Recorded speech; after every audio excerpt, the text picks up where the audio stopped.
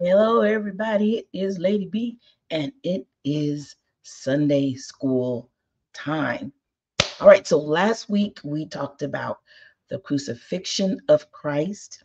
We talked about the different responses to people, the different responses of people at the cross, and the response that we need to have.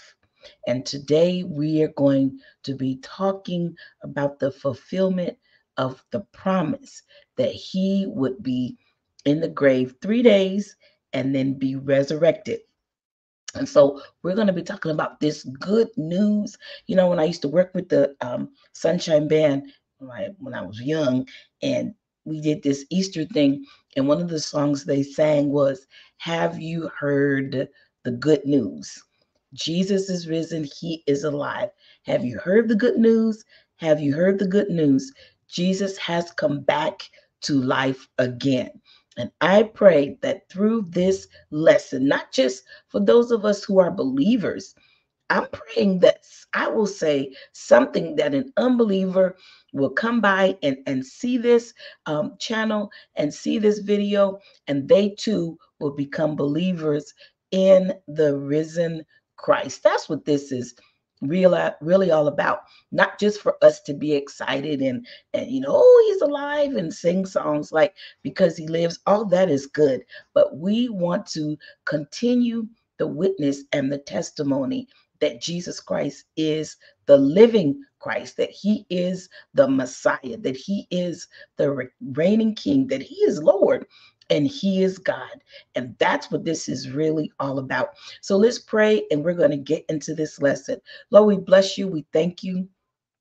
We magnify your name. You are so worthy to be praised. We are so glad that you rose from the grave. Your resurrection gives us hope. Your resurrection gives us joy. Your resurrection stands as a representation that we are victorious, even in this life, through you. we have the victory. And so we thank you, Lord Jesus. Be with us as we fellowship on today, God. Just speak through me and speak to us all through your word. In your matchless name we pray. Amen. All right. So again, I want to welcome everybody. I want to give a shout out to all the people who have been sending in thank yous and so forth. Thank you for your giving.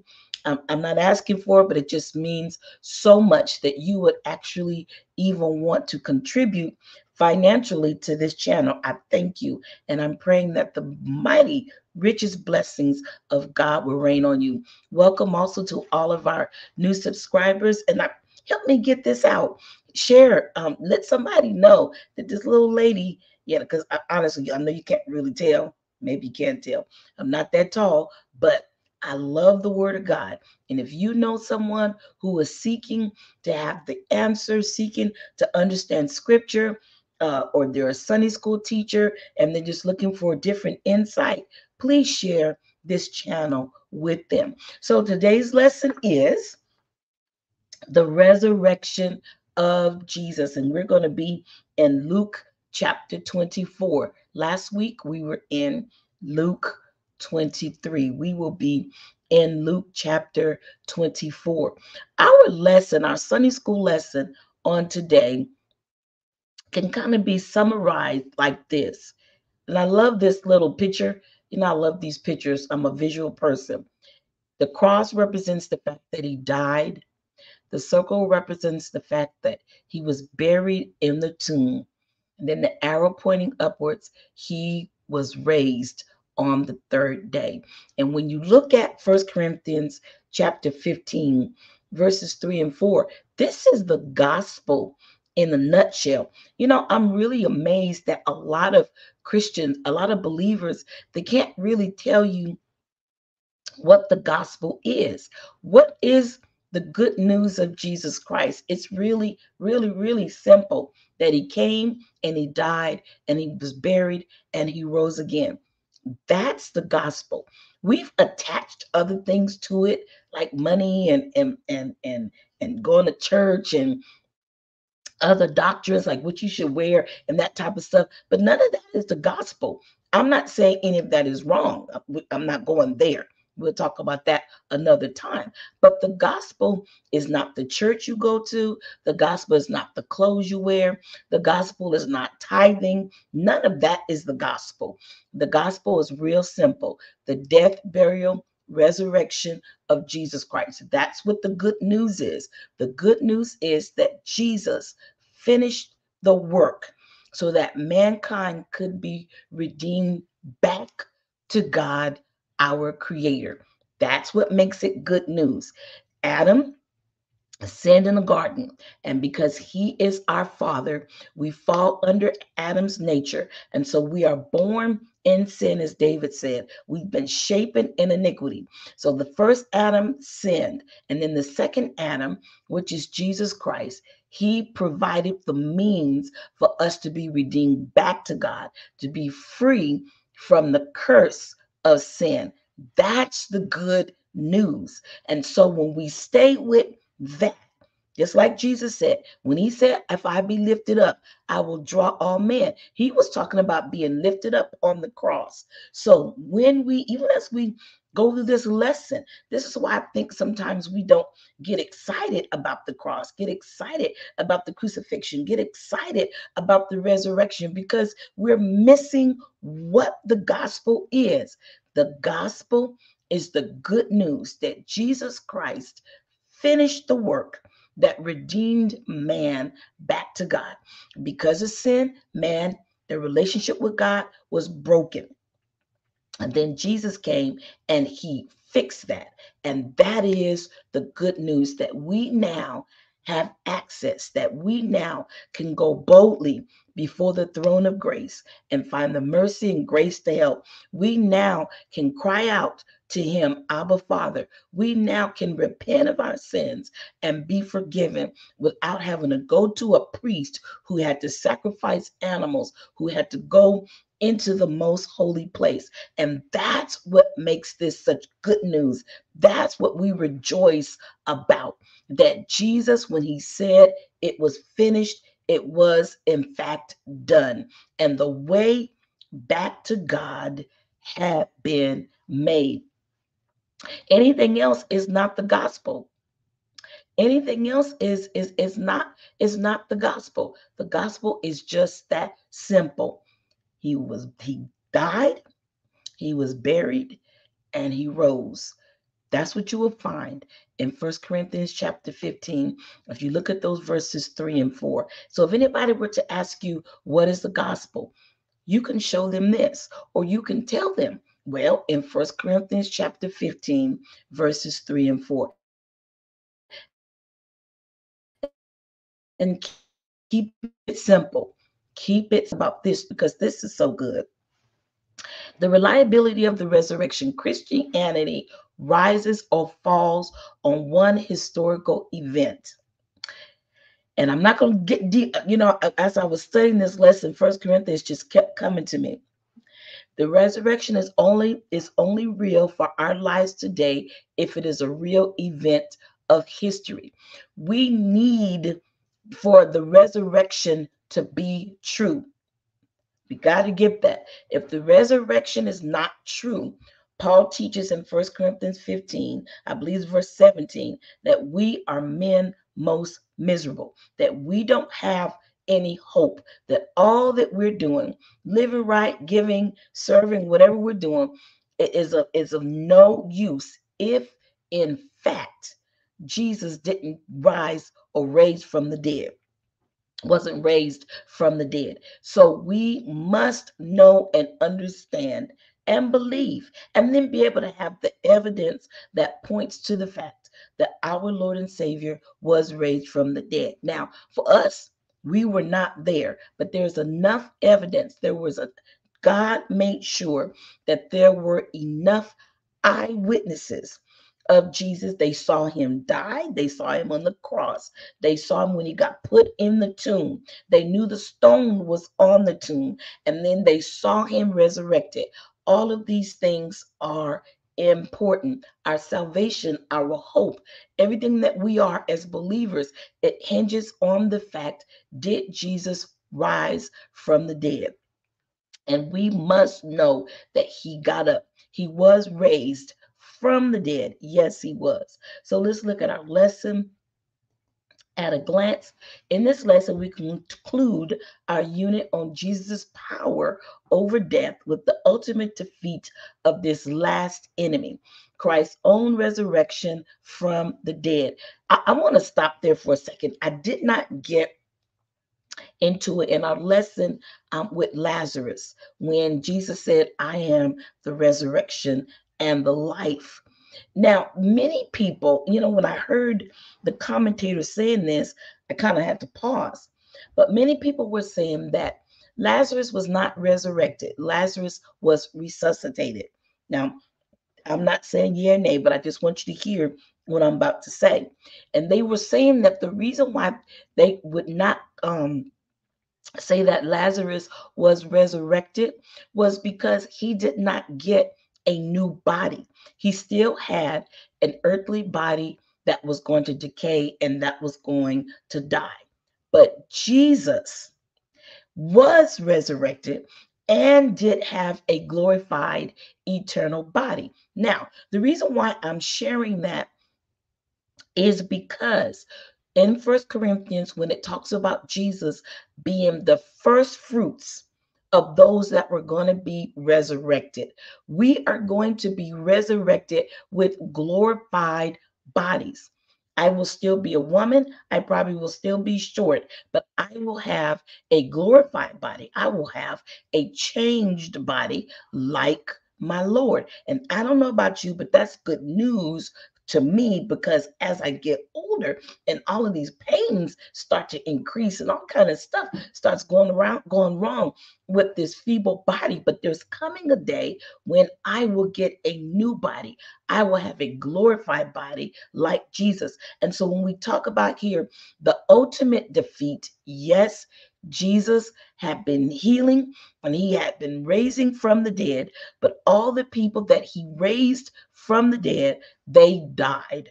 They are no longer here. But Jesus, when he got up never to rise again. The human body that he died with was now changed and he's now glorified. He has an eternal body. Now, we won't get into this a lot, but one day it might be in our lesson. But remember, Jesus has an eternal human body. Why? We look at Philippians chapter 1. That human body is necessary because he is still our priest. He's still our go between. And Hebrews teaches us that the sacrifices had to be like kind. That's why the bulls and the goats did not suffice. So Jesus came in human form. Jesus, God in the flesh. He took on the flesh. That's what incarnation means. And so because he is our eternal high priest, he still has that glorified body. And so what he has, First John 3 says, we don't know, but we're going to be like him.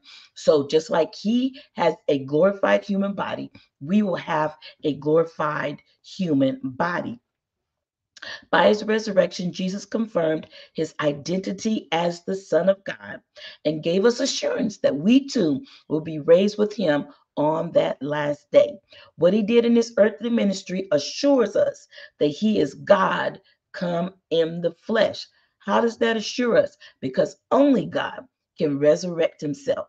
He will just as surely return to earth and complete the plan of God. Now, I have this highlighted because I think it's so important for us to remember that the work of Christ, now the work of redemption, salvation, us being redeemed back to God, that's done. But remember, the earth is not done. And what God's dealing with Israel, that's not done. So God still has a plan. And part of that plan also is to come and get us and take us out of here. Now, I want to say this because some people think because you believe in the rapture and so forth, you're an escapist. I am not an escapist. I don't believe that we're going to just escape. There are people that are suffering for Christ. We may experience suffering for Christ even in the United States, but there's coming a time when the trumpet is going to blow. And those of us, first the dead in Christ, and then those of us that are alive and remain, and we're going to be caught up. We're going to be caught up and meet the Lord in the air. And so shall we ever be with the Lord. That's what Paul says in Thessalonians. And he also said, comfort one another with these words. So when we talk about the resurrection, there's so much to talk about when we look at all that was accomplished by the fact that our Lord and God demonstrated that he wasn't just Mary's little baby. He wasn't just a prophet. He wasn't just a good man. You know, some people that tell this lie that Jesus came to teach us how to love. That's not why he came. He came to fulfill the will of his Father. And the will of his Father was for his creation to be redeemed back to him. And that required a sacrifice. And so Jesus gave his life for our life. Jesus took the penalty of our sin. Jesus bore the wrath of God on himself, but he didn't stay there. He conquered death. He conquered the grave. And so, as we talk about the resurrection, when you go to your church services and you celebrate the resurrection, remember it's not just about nice clothes. It's not just about Easter bunnies and candies in the basket, but it's about remembering. Because we know March 31st is not when he was resurrected, but it's in remembering, commemorating. Some of us will be taking communion. When we take that body, we eat that little piece of cracker and drink that blood, it's to remember that not only did he die on the cross, but he went to the tomb, he rose from the tomb, and he's coming back to get us. And all of those things should come to our mind as we take communion on Sunday. So because of this thing, Christ is worthy of the glory and the honor. I want you to think about how a lot of times how we live. A lot of times, some of us, we just live such sloppy lives. I've been guilty of that. And I'm really pressing. I've been fasting and praying, because when you look at these lessons and you think about what Christ did so that I can be in relationship with God, when you look at the fact that the guilty is being excused, and what's the word, not guilty or not guilty, is being accused and taking on the price and the suffering for those who should have deserved it. He deserved not just a clap me and a hallelujah, but he deserves some stupid praise, like he really does. Stephen Hurd have that song, Undignified Praise. He deserves undignified praise. Sometimes, I lead praise and worship at my church. You look at people a lot of time, and people have made worship about them. If it's not the right song, or if the singer doesn't hit the note right, or maybe they're singing the song differently than the way they liked it, or the artist sings and all that. We made worship so much about us, and worship and the glory and the honor is supposed to be about the one who came and died and rose and made it possible for us to have eternal life. He is supposed to be the focus when we worship. All right, so our golden text for today, our golden text is, the Lord is risen indeed and hath appeared to Simon. Luke chapter 24, verse 34. And our today's aim is to review Christ's crucifixion and the events that accompanied it. The principle is to recognize the crucifixion of Christ as the historical fact on which our faith is built. The application is to respond to Jesus' substitutionary death with repentance and faith in him. Substitutionary death, that means he is our substitute. He took our place. He took my place. He died in my stead. I should be the one, or I should have been the one paying the price, but he paid the price for me. So when you think about the fact that he paid the price for us, how dare we live any other kind of way than a life that glorifies him, a life that pleases him, a life that honors him, not a life that brings shame to him or breaks his heart. And I gotta challenge us. Let's stop making church and God and everything else about us. It's supposed to be about him. He is God, he is Lord, and we are to follow him. Okay, so now, even today, I was a little bit delayed because I was still wrestling with something. And thank the Lord for my husband, pastor, teacher. He helped me find what I was looking for. Now, let me tell you what I was looking for. There are, when you talk about Jesus, if you say Jesus died on Friday and he rose on Sunday, no matter how you dissect, that's not 3 days. So that's part of what I was struggling with. And because I had been studying, I knew that, it was Jesus the Passover, and so he had to die the same time as the Passover. And I knew I was missing something, because the scripture does say that they were preparing for the Sabbath. And so I'm thinking Sabbath would be like our Friday or the weekend. So I have some charts here. I have different ones that I'm going to go through quickly, and I hope it kind of, like my old pastor used to say, my pastor in California say, I hope it stirs your pure mind, and I hope you learn something from it. You may already know it, and you know me, if you have any questions or thoughts, please feel free to contact me. You can send me a message now. I mean, we can discuss it. It doesn't matter, but I like to, sometimes we just run into the text and we don't ask any questions, and we're not making sure that what we're saying is really lining up, is really matching. Okay, so let's get into my charts here. Here's the first one. Now, remember that Jesus, John said in St. John chapter 1, verse 29, behold the Lamb of God that takes away the sins of the world. So now remember, we go back to Exodus chapter 12 with the Passover. Jesus is the Passover lamb.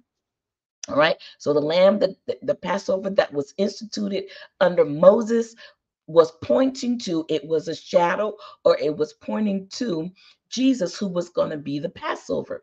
So now here we are. It is Passover time. We know that from scripture.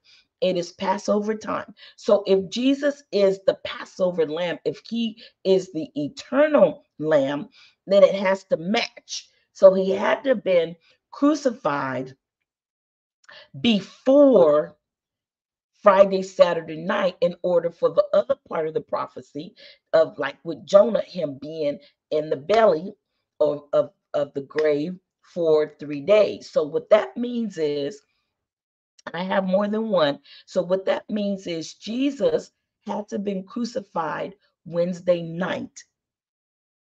Okay, went to the grave. I'm sorry.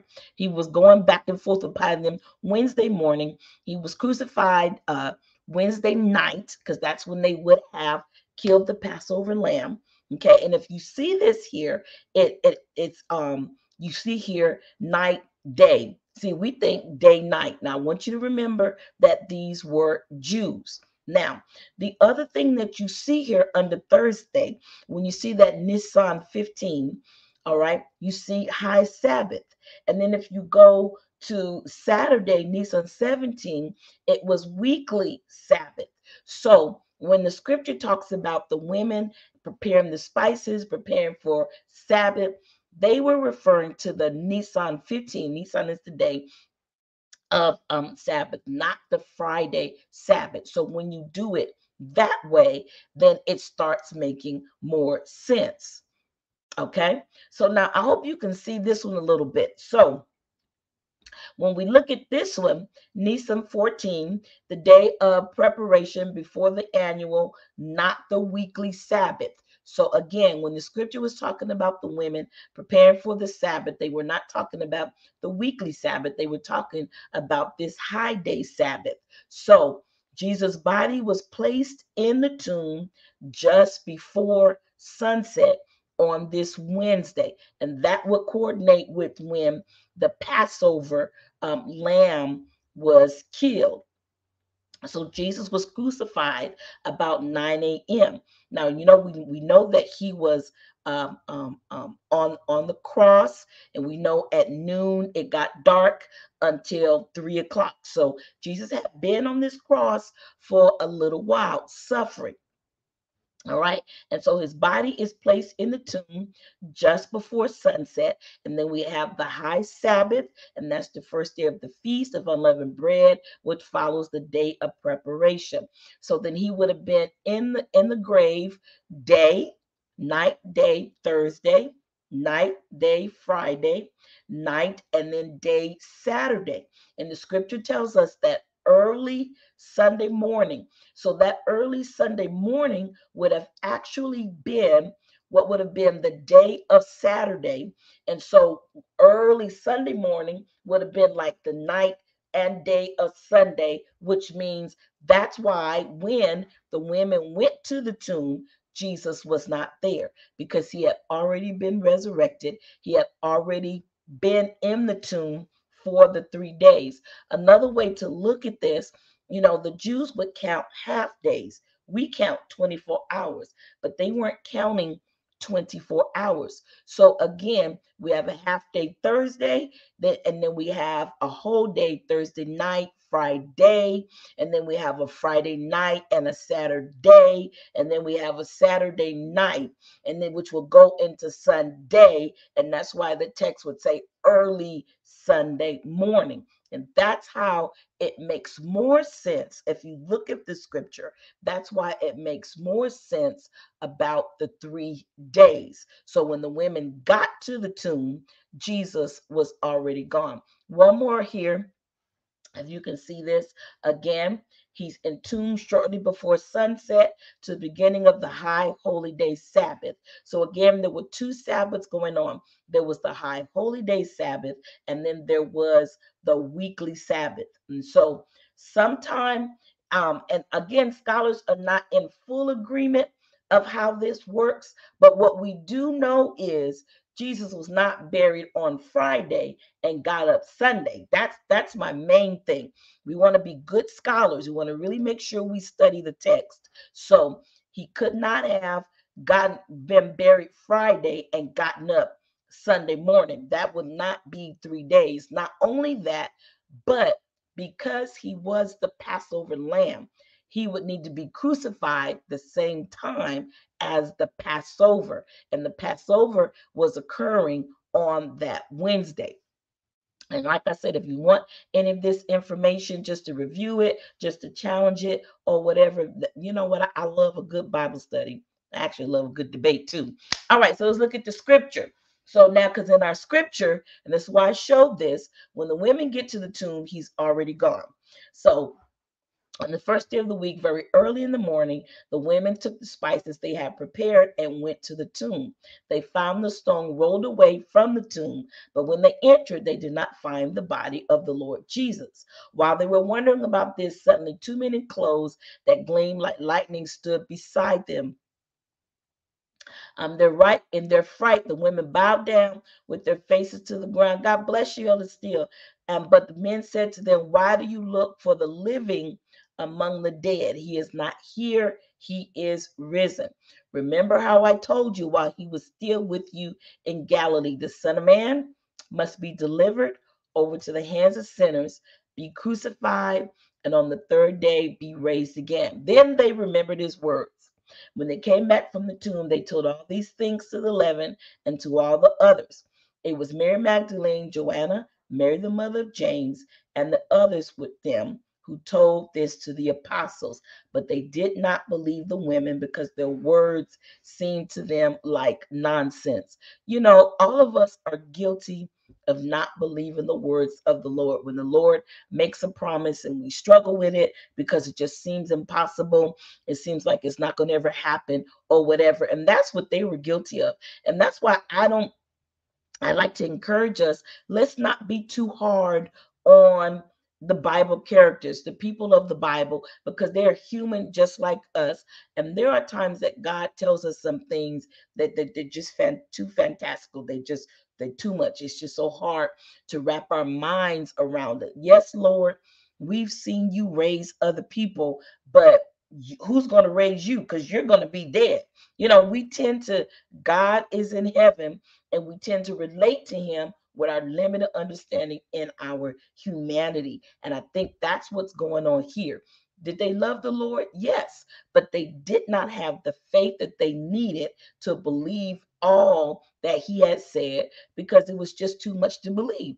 I think that's the same thing with the rapture when we talk about the Lord Jesus coming back. I just think some people think, oh yeah, right, people just going to disappear and they're just going to be gone. I just think a lot of people don't believe it, and so they ignore it. Even Christians, I think a lot of Christians, they're not even given a second thought about the coming of the Lord. You know, they don't, they're just living for now. But we need to know, like I said before, this resurrection is evidence that everything that God has promised, he's going to bring it to pass.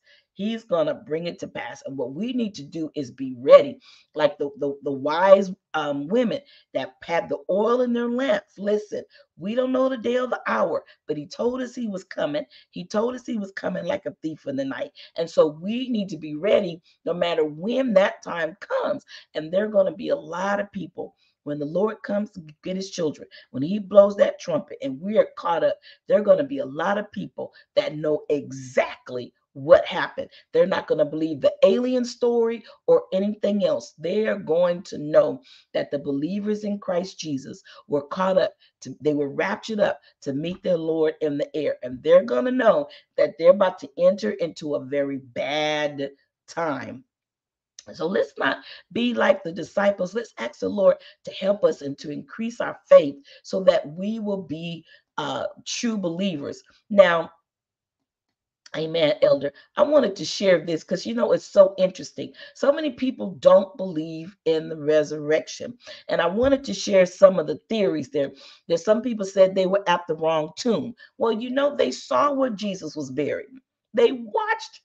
Because remember, the women were planning to go finish what Joseph of Arimathea had started in terms of wrapping Jesus up and putting the spices. They would spice wrap, and so they wanted to finish that, but they couldn't do it because of the Sabbath. So you best believe that these were women. Now, I don't mean no disrespect, but women pay attention to detail, and this was their Lord. So there was no way they had the wrong tomb because they were watching all of this. And then some people say it was just wishful thinking.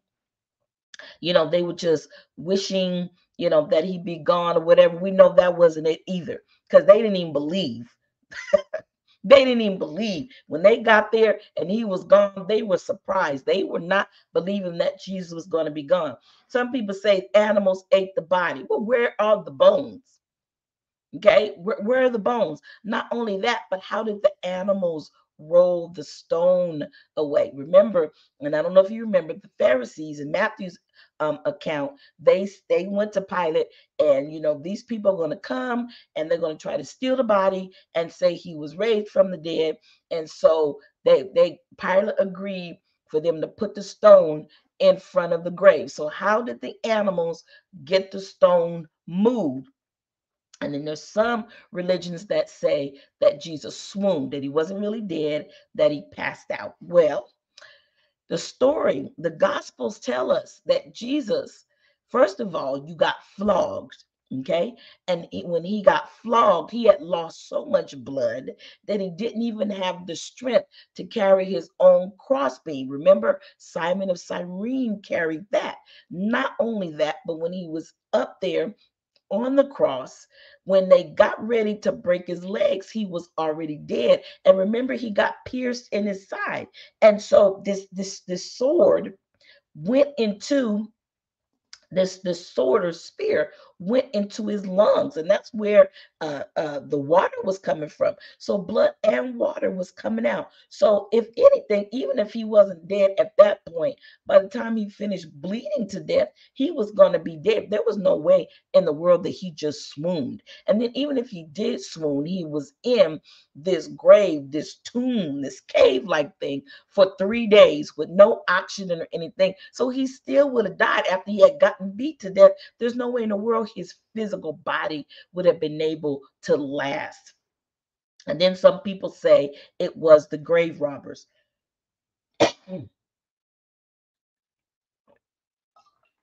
Some people say that his body was stolen. So again, grave robbers. Let's talk about that theory.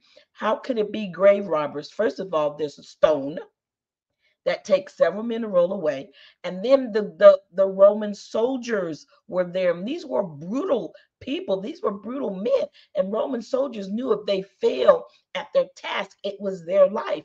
So what grave robbers were going to be able to overcome these Roman soldiers and take the body? So we know these theories are that this is all a result of demonic people that are trying to discourage folk from believing in the resurrection, because if you believe in the resurrection, you're opening your heart up to be saved, and the devil doesn't want people to be saved. So I just wanted to share some of these theories that people have said about the resurrection. So our next scripture is, and Peter, however, got up and ran to the tomb when the women went and said, hey, the body's not there. And bending over, he saw the strips of linen lying by themselves, and he went away wondering to himself what had happened.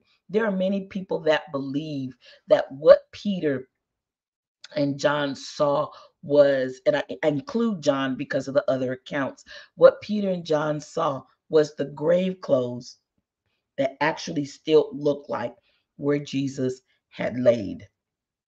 So this was not somebody, that was rescued or any of that. I mean, he walked out, which lets us know that his body had been glorified. So the stone didn't have to be moved. He didn't have to be unwrapped, because he could, as we know in the scripture, he was disappearing, like with the men from Emmaus and so forth, because now his body is glorified and he doesn't have the limitations of this earth realm.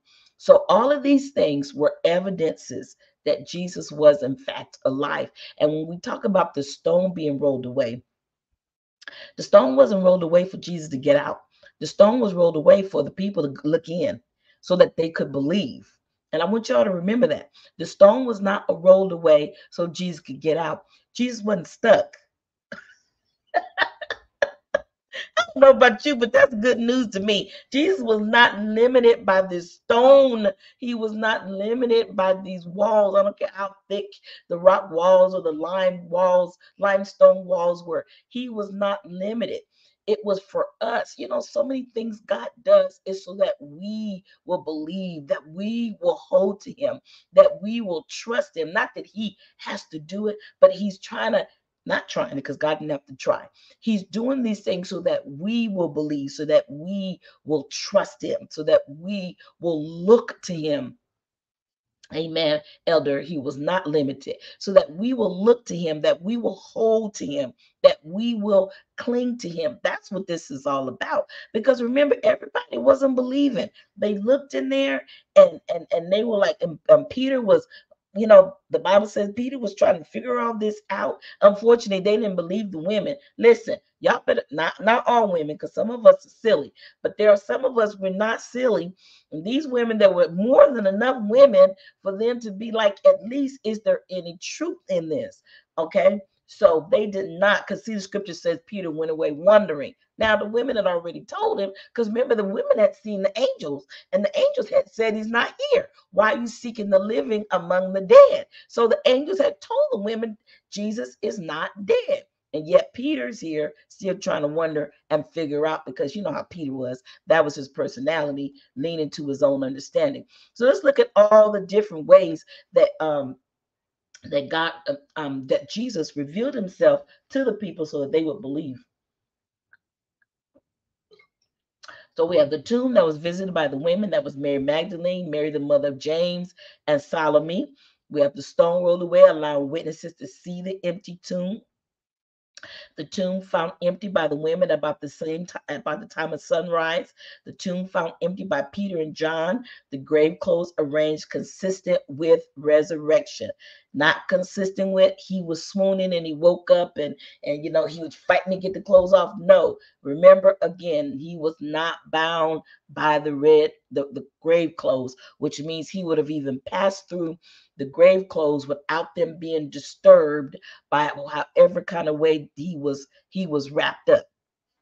And so we got the stone moved, and the women seeing him, and Mary talking to Jesus. Remember, Mary talked to Jesus, and the angel saying he's not there, and Peter and John seeing the grave clothes. And then we're going to talk about the men on Emmaus Road. This is our last scripture. And when he was at the table with them, now remember, Jesus had been walking with these two men. We know one of them was Cleopas, and they were talking about the events, all the things that had happened in Jerusalem with the crucifixion. And remember, the people were sad. The disciples, the apostles, the disciples and the apostles, they were sad because their Lord, their teacher, their rabbi was dead. Again, they did not, even though, like with Mary and Martha, yes, I know you are the Christ, the Messiah. They still didn't really believe. They were kind of like us. Like, we say we believe, but then when it gets hard, all of that, whatever belief we had, it goes out the window. So they were like us, okay? This was a lot. If I can say it like that, this was a lot. So even though people are starting seeing now, they still were struggling. So here these men are, they're talking on the road to Emmaus, say about 7 miles away from Jerusalem, and they're just talking about all the things that happened in Jerusalem, and how everybody's feeling, and they're sad and so forth. So Jesus joins them. The Bible doesn't tell us um where Jesus came from. But again, remember, this is Jesus. So now he has his glorified body. His work is done, so he can come and go as he pleases now. Because remember, he's Jesus, but he never stopped being God. Okay, so Jesus appears. He's walking with them. The commentator said this is very common because remember, nobody has cars and stuff. So it's very common for uh, uh, um, the travelers to be on the road and to join somebody else. So Jesus joins them and they're talking. So Jesus says, "What are you talking about?" And they look, man, you haven't heard? How in the world have you not heard? So they start to tell him all of these things. And so then Jesus begins to expound to them the prophets and Moses, the law, and so forth, and how all of that pointed to the Messiah. And they still did not know who Jesus was. I believe it was God's will. God had not opened up their eyes to realize that it was Jesus, because he wanted to be able to break it all down to them, and so they would be able to connect the dots. So they were enjoying what he was saying. They even said, our hearts were burning within, meaning it was so good to them. And so it was late, and they said, turn in with us. You spend the night with us. And so Jesus stays with them. Well, he says he goes with them. Let me correct that. He goes with them. So when he was at the table with them, this is where our lesson picks up. He took the bread, gave thanks. I'm sorry, let me make this bigger. He took the bread, gave thanks, broke it, and began to give it to them. Then their eyes were opened and they recognized him, and he disappeared from their sight. So again, look at how God works. He didn't stay. I'm so glad you guys were saved. It's me. Be encouraged. Nope. He wanted them to hear. He opened up their eyes. They realized who he was, and then his work was done. So they asked each other, were not our hearts burning within us while he talked with us on the road and opened the scriptures to us? Again, sometimes we are so full of grief that we can't even hear or receive the comfort or grace or the word of the Lord. And so we want to be careful that we're not turning away. Like sometimes we will be crying, God, I need you to speak to me. And God is saying, I am speaking, but you can't hear me. Just like with Mary, when she thought Jesus was the gardener because her eyes were so full of tears. But then when he called her name, she knew that voice. And so what we want to do, even in pain, even in struggle, even in suffering, God, help me to keep my eyes open. Help me to keep my ears open. Help me to keep my heart open to receive. So they said, were not our hearts burning within us while he talked with us on the road and opened the scriptures to us? They got up and returned at once to Jerusalem. Now, when they got to Jerusalem, okay, Peter and had already seen, the women had already reported, and so now they're all sharing their stories. They got up and returned at once to Jerusalem. There they found the 11 and those with them assembled together, saying, it is true, the Lord has risen and has appeared to Simon.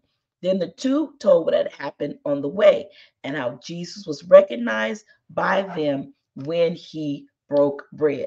So now at this point, Jesus has revealed himself to Peter. He has revealed himself to Mary Magdalene. They have seen that the tomb is empty. So here are some post-resurrection appearances on this Sunday. Mary Magdalene, Jesus tell him he's going to be caught up. The other women, he instructs him to go tell the apostles to meet him in Galilee. The soldiers definitely know the tomb was empty. Okay. And of course, they were like, don't tell nobody, we're going to pay you for it.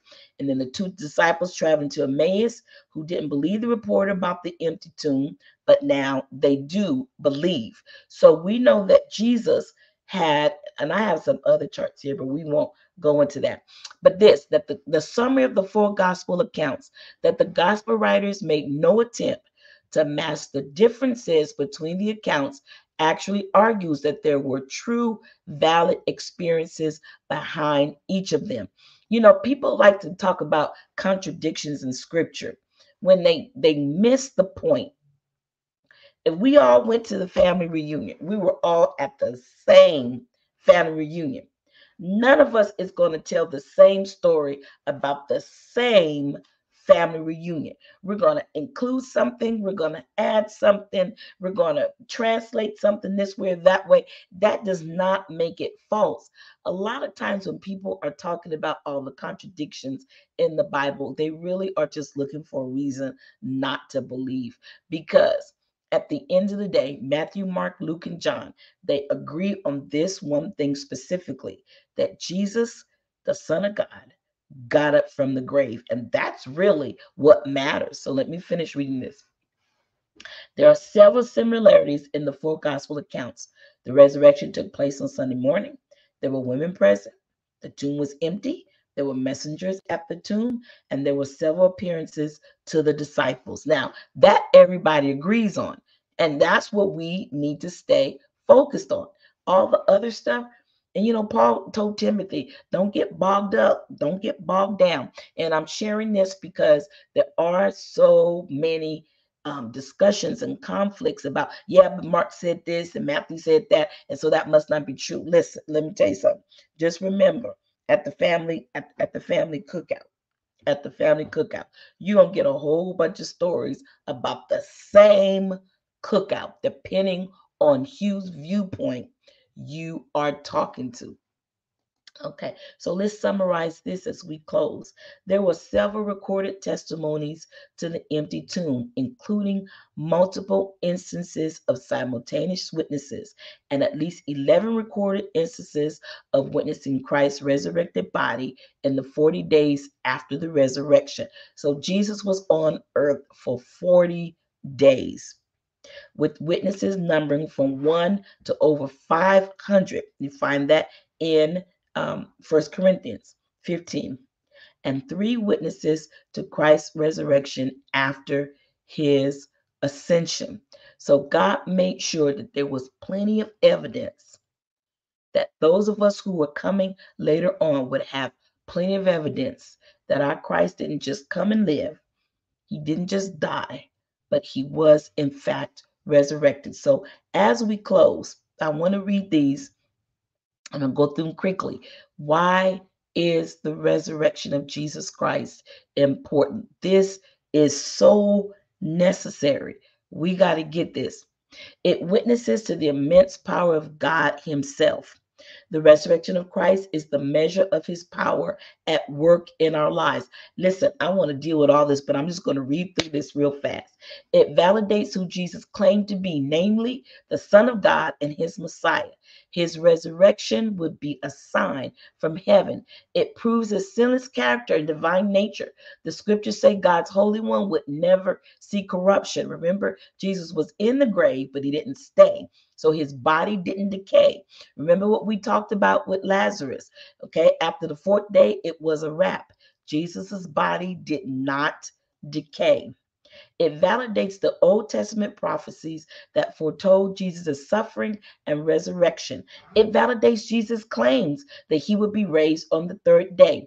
His most amazing promise came to pass. So we can depend on and live by the rest of his promises. I don't know about you, but that's good news to me. If he keeps one, he's going to keep them all. Jesus led the way in life after death. The resurrection of Jesus Christ is important as a testimony to the resurrection of human beings, which is a basic tenet of the Christian faith. Without Christ's resurrection, we have no hope. If Jesus hadn't been resurrected, we do need to fear death because that's all that's left. But in Christ Jesus, we know we're just passing through. We're passing through. We are passing through because one day soon, God is going to allow us to cross over into eternal life, eternal happiness, no more sickness, no more disease. We talk about the New Jerusalem, but if we go with the Lord now, that's already started for us. Okay? The resurrection is the triumphant and glorious victory for every believer. The resurrection is the basis of our future hope. And then finally, apart from Christ's resurrection, we have no Savior, no salvation, and no hope of eternal life. As Paul said, our faith would be useless. The gospel will be altogether powerless, and our sins will remain unforgiven. I just want you to pause 1 second. I'm running out of time. Can you imagine your sins not being forgiven? I I don't know about you, but I need all my sins forgiven. I can't imagine my sins not being forgiven. So I need this resurrection to be true, and this resurrection is true. Just like he was resurrected, I'm going to be resurrected to newness of life, not just my salvation, but eternally I will be with him.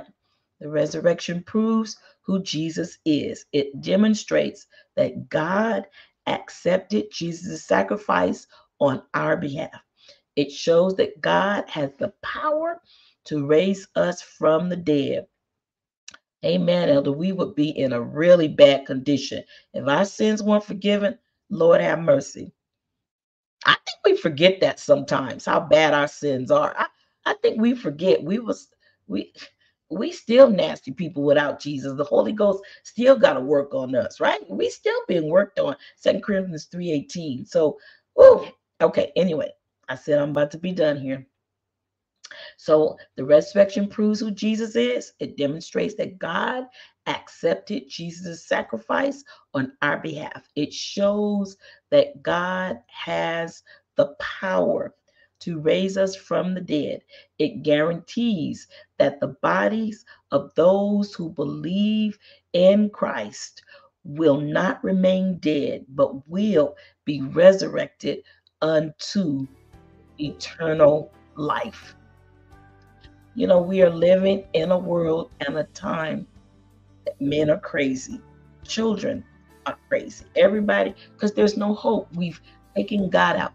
But that should not be the state of believers, because we do have a blessed hope, because our Lord, he was resurrected. And because he was resurrected, we will be resurrected too into eternal life.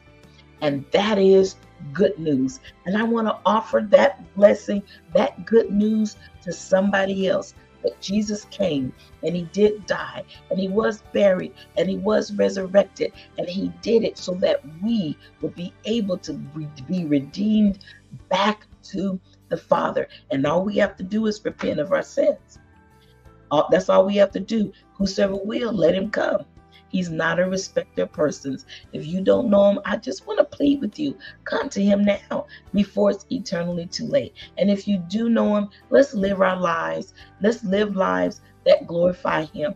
Let's live lives that give him all the glory and all the honor and all the praise. Lives that make people thirsty. Lives that make people covetous of what we have. That make them come and say, what must I do to be saved? Thank you all for joining me. I pray that you have a wonderful Lord's Day, a wonderful Resurrection Sunday. Thank you for everyone that's joining, every subscriber, every contributor. Thank you for all your donations. Thank you for praying for me. I am praying for you. Have a blessed Lord's Day. Bye-bye.